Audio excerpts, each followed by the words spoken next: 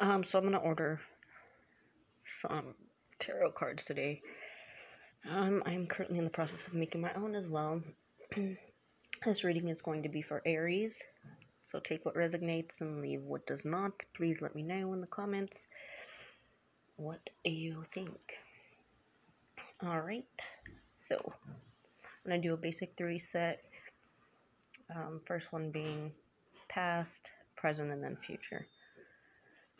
Every time I do a reading, it is for the highest good and to motivate you not to ever paint your future, if that makes sense, because we are all in control. So first we have the 4 of Coins.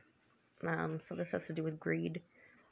You may have been very greedy, unaware of it. Maybe you were working and you thought that you were doing everything right with either a partner or a roommate or a friend or even your coworkers, but you were actually quite greedy. Hopefully we have learned some things from that, and I'm an Aries as well, so I relate to this one. And then we have the Queen of Wands in reverse.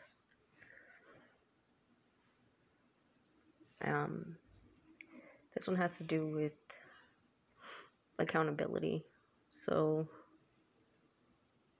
you do have power, you are in control, and there are great things that you will set out to do. Right now it's just about taking accountability for your actions.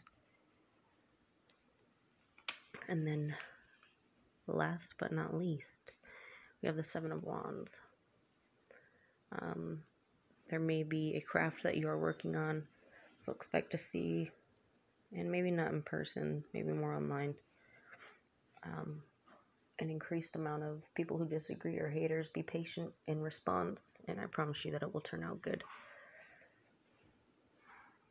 And there you have it, my first reading.